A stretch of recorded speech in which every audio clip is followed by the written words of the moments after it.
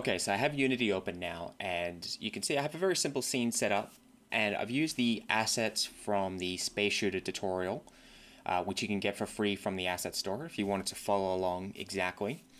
Don't feel any particular need to though.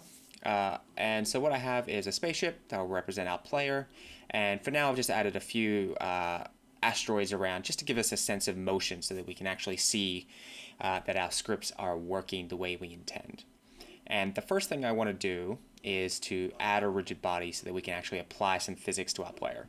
So I will come over, make sure our player is selected, and I will select add component, and I will search for rigid body and select that. Okay, so with the rigid body now added, what I might want to do is, if I look at my scene, I can see that I want to move my spaceship in the Z direction and the X direction. I don't want it to move up and down in the scene, so I don't want it to move in the Y direction. I want to keep that set to 0. And so what I might do is firstly turn off gravity. I don't need it because gravity works in the Y direction, so I don't need that. And just to be on the safe side, I will freeze the position in the Y so that if I collide with anything later on, I don't need to worry about that object pushing my player out of line. So I'll keep it at 0, and I'll freeze position in Y, and we'll turn off gravity. And that's it. That's the rigid body setup. I'm not going to worry about any of these other variables for now. And what I will do is go into our scripts folder, and I will go right-click, create new C# script, and we'll call it player controller. And I will open that up in Visual Studio. Okay, so I have my player controller script now open in Visual Studio, and the first thing I want to do is save a reference to that rigid body component we just created. So to do that, I will create a private rigid body, and I will call it player RB.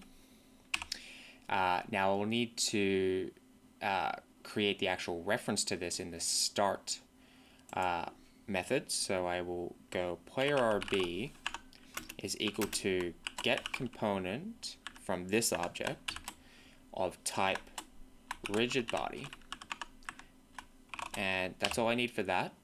And the other thing I want to do is store a value for our force, and so I will go private float, and I will just call it force. Now I want to edit this in the inspector, so I will use the serialized field tag. Now, when you're doing physics calculations, you don't want to use update. You almost always want to use fixed update. And the primary difference is that fixed update is called, what am I typing here? Private void fixed update. So the reason we use fixed update is that this is called at regular time intervals. So when you're doing physics calculations, these are done using a set time interval. If we used update, what it would mean is that our physics would be dependent on our frame rate. So if you have a lot going on in the scene and the frame rate changes, it could result in strange sort of physics. So it's best to use fixed update.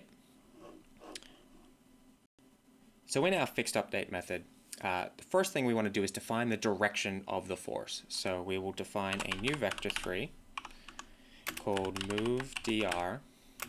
It's going to be equal to a new vector 3.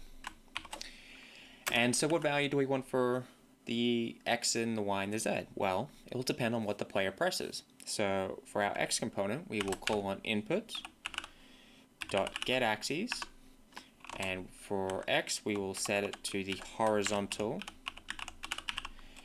axes. And so what this does is, this is set up by default to be the left and right arrow keys on the keyboard.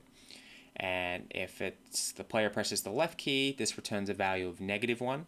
If the player presses the right key, it's a +1. And so, what about the Y though?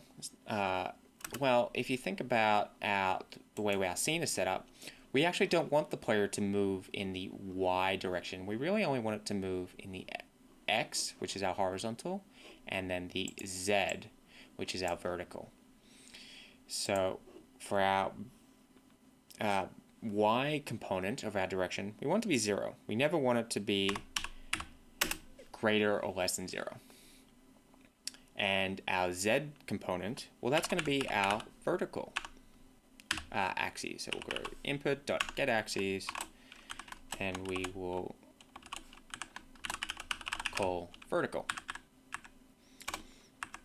Now there's one last thing that I want to do, and that is I want to make sure that this vector always has a magnitude of 1, regardless of which direction it is pointing. So what I will then do is normalize that vector. If the player were to press the up arrow key and the right arrow key at the same time, that would otherwise be a different value than if they had just pushed the up key. So that's why we use normalize, so that no matter which combination of left and right or up and down the player selects, this vector will always have a magnitude of 1. So now all we have to do is apply this to our rigid body. So what we will do is call on rigid body, and we'll go player RB dot add force, and you can see there's a whole bunch of different options. We can add a force of position, add a relative force, but for now we'll keep it basic and just add a basic force. And so we need to supply a vector 3 that will represent the force we are adding. So we know that's going to be our move direction, so that's the direction of the force, and our magnitude of that will be from our float that we defined earlier. So we're going to multiply our direction vector by our value for the force. And I'll close that off. And that's all we need. If I go back to Unity and I add this to the player, so add component, and we'll go player controller, and you can see that's come up, and we'll add a force of just 1 for now. We'll see what that looks like. And I will hit play. Nothing happens yet, but if I push up on the arrow key, you can see the player starts to move up. If I push down, it will slow down and then start to move backwards. And of course, right will start to move towards the right. If I push left, start to move to the left, and then I push up again. And that's essentially all we need. Now I'm controlling the player with the rigid body. Okay, so that's pretty good. We can add a force to our spaceship, and we can change the value of the force in the inspector. But something we may want to do is change the type of force that we are applying. So to do that, I'm going to jump back into our move controller, or player controller script, and I'm going to create what is called a private force mode. We'll just call it force mode for now. And I'm going to want to edit this in the inspector as well, so I will again use the serialized field tag. And if I come back down to where we added our force, what the method allows us is to supply our force mode. So I will supply that force mode that we defined. Oh, it'd be good if I spelled it right. No. Force mode. So again, back in Unity, we can see now under force mode, we have a drop-down menu that has 4 options for us. The default is force, so if you didn't specify a force mode, then it would default to force. And that's how we had it before, where it applies a continuous force that will accelerate the object, but it will depend on the mass of the object. So a heavier object will change its velocity slower than a lighter object. So for the same value of force. It's harder to push a heavy object than it is a lighter object. But if I wanted to apply a continuous force, but I didn't want the mass to affect it, I could go down to my drop-down menu and I could hit acceleration. And if I hit play and I push up, you can see as before and I'll push down again, moving around, but this time it doesn't matter what the mass is. So I can set this to 1,000. And it doesn't change the rate at which the object accelerates. Still a continuous force, but then now the mass doesn't matter as opposed to before. So if I change this back to force, and if I hit the down arrow key, so I'm hitting the down arrow key and it's not moving at all. And that's just because I have the mass so high. If I change the mass back down to 1, hit the down arrow key, and now we're back to how it was moving before. So that's one option. You can accelerate an object using its mass or not its mass. The other option is you could use impulse.